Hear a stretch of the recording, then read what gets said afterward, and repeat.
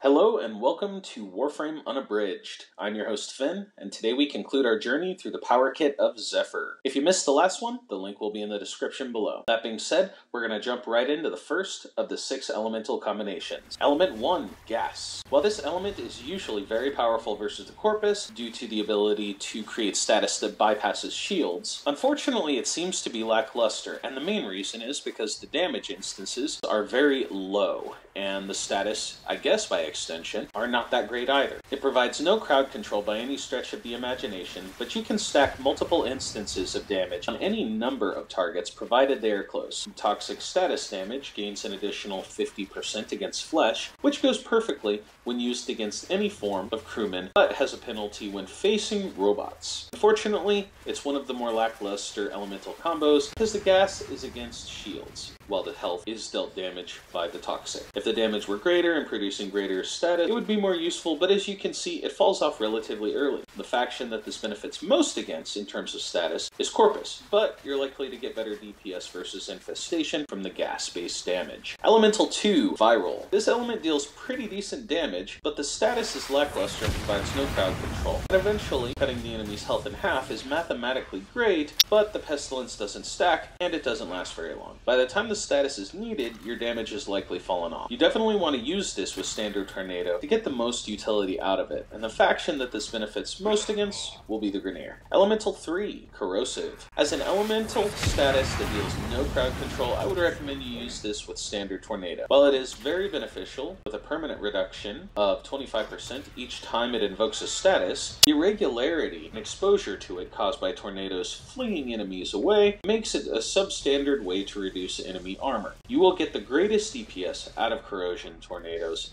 versus Grineer. Element 4, Radiation. Among the elemental combinations, this is one that truly stands out. As you can see, I'm using Funnel Clouds with the Radiation active, which adds a very interesting combination. Not only does it rapidly deal damage per second, but it also confuses enemies and pits them against one another. Since enemies do so, the tornadoes provide no crowd control in and of themselves, but the minor targeting of the tornadoes works best with this element because it will sit on top of them and deal damage per second that they can't be bothered to pay attention to because they're too busy trying to kill one another. Radiation suffers penalties against the Corpus, with the exception of robotics once you've gotten past their shields. However, it suffers against a great number of Infestation. It does gain a hefty bonus of 75% versus alloy Grineer units, which is a huge number of units to be honest. Element 5, Blast. The level of crowd control with Blast tornadoes is kind of ridiculous. This is why we have Funnel Clouds equipped for it. Not only does it enhance the number of damage instances, but it also enhances the number of Blast statuses produced. For those of you who may not be aware, every time there is a Blast status effect, there is an explosive knockdown to all people within 5 meters. As a result, the magnetic pull of Standard Tornadoes is kind of a waste of such a powerful status. This can also be applied to recovering enemies, making it one of my favorite statuses to use with tornadoes. Honestly, this is a fantastic status versus any faction, but in terms of damage, the Blast doesn't excel.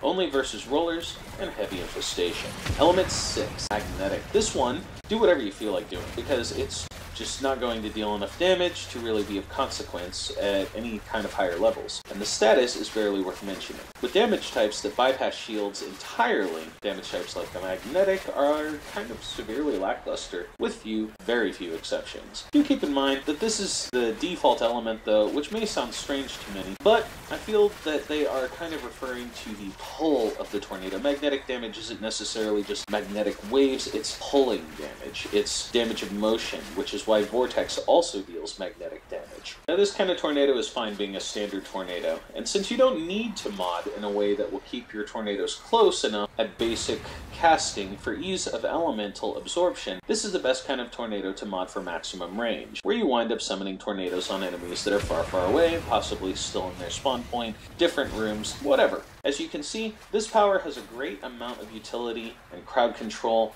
and even damage sometimes. I hope that I've shown you that Funnel Clouds is also a worthy mod for her. Zephyr is a great frame, but a lot of people don't take into account how versatile her ultimate is. I realize that some of you may roll your eyes at the following statement, but in the new Strange Quest, the Lotus says that Chroma is one of the most powerful frames because of the same kind of versatility. But he didn't have access to 10 elements. She can have a plethora of different playstyles, even in the same mission type. But unfortunately, this concludes our journey through the abilities of Zephyr. If you like the journey, go ahead and hit that like button. If you feel that you want to join me on my next journey, go ahead and hit that subscribe button. If you think that other people may want to join this journey, feel free to hit that share button. And until next time, this is Finn signing off.